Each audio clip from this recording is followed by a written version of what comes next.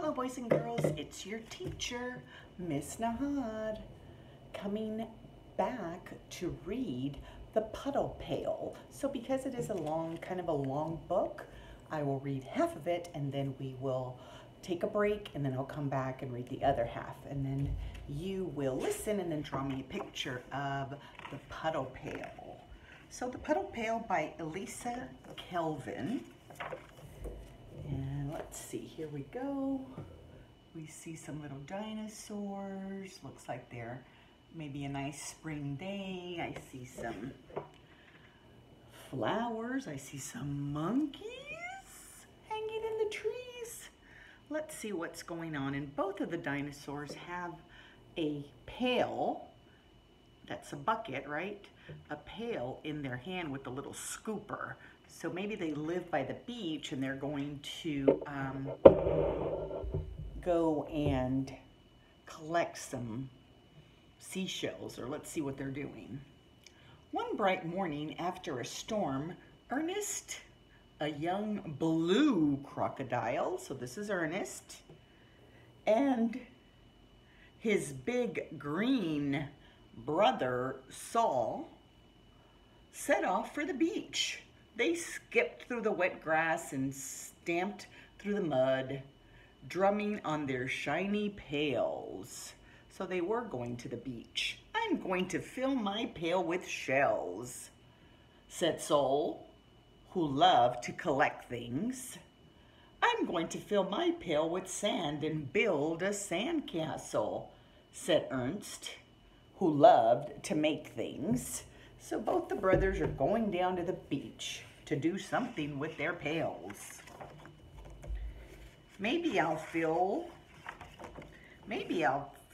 mine with some rocks. "Maybe I'll find some rocks too," said Saul, "all shapes and colors for my rock collection." Oh, so remember we were talking about collection, so it seems like somebody likes to collect rocks. "And some feathers for my feather collection, and maybe some string." Saul bent down to pick up a rubber band. "Just the thing for my rubber band collection." "You ought to start a collection, Ernest." "I don't know what to collect," Ernest said. "Collect something you really like," said Saul. "Something that comes in all different sizes and shapes. That way your collection will be interesting."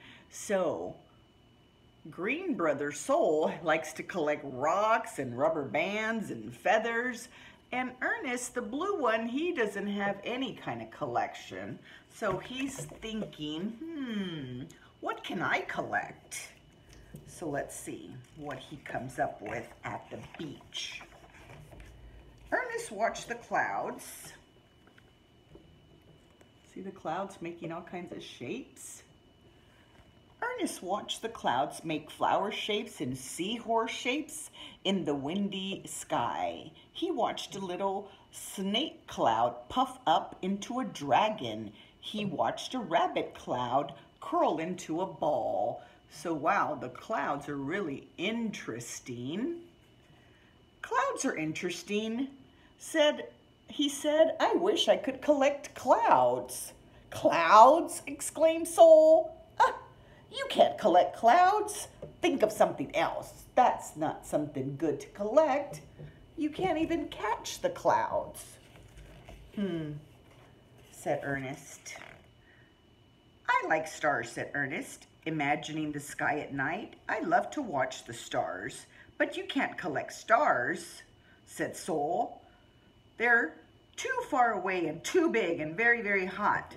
They look so small and cold," said Ernest. "I wish I could collect stars." "I know," said Saul. "How about starfish? You could collect them." "I like starfish," said Ernest, "but I don't think I want to collect them." "Well," Saul suggested, "what about star-shaped cookies?" "You could collect star-shaped butter cookies with frosting And star-shaped chocolate cookies with sprinkles, Ernest added. And star-shaped cherry cookies with toasted nuts, said Sol. Ernest's mouth started watering. He just wanted to eat the cookies. He didn't want to collect the cookies. I wish I could collect a bunch of cookies right now in my stomach. Sounds like a good idea. Just then, something caught Sol's eye. A bottle cap. Let's see. A bottle cap lying in the puddle.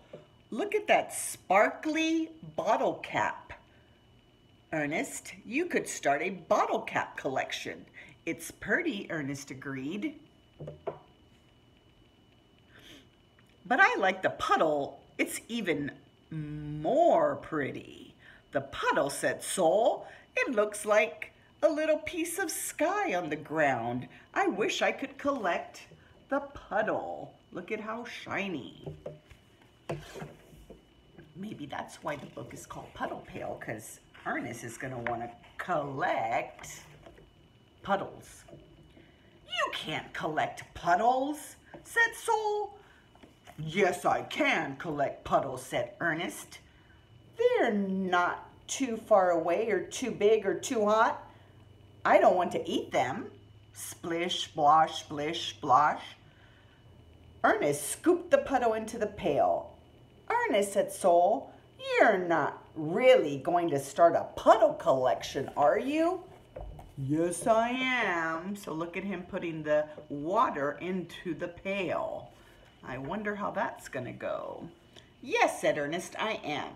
He scooped up a green puddle, round a saucer, splish splosh. It joined the other puddle in the pail. Sol rolled his eyes. Whatever.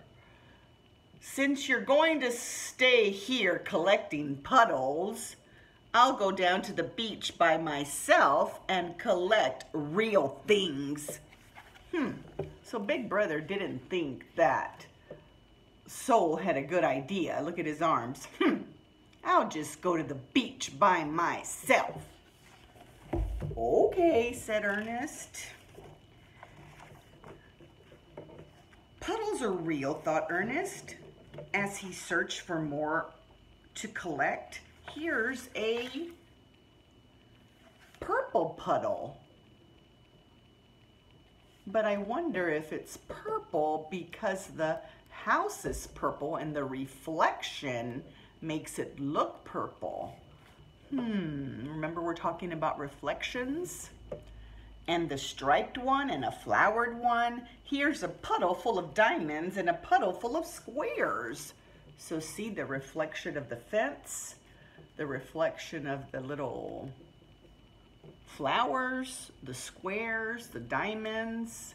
So he thinks he's collecting all these things, but I wonder what's going to happen when he mixes them all together in his bucket, in his pail. So let's stop here, boys and girls, and then I'll be back to finish. So we have to make a prediction. What do you think is going to happen to the collection of puddles that Ernest is putting in the bucket? Are they going to stay separate, or do you think it's going to mix up and then be something different? What do you think is going to happen to Ernest's puddles? Okay, boys and girls, I'll be right back. Teacher loves you.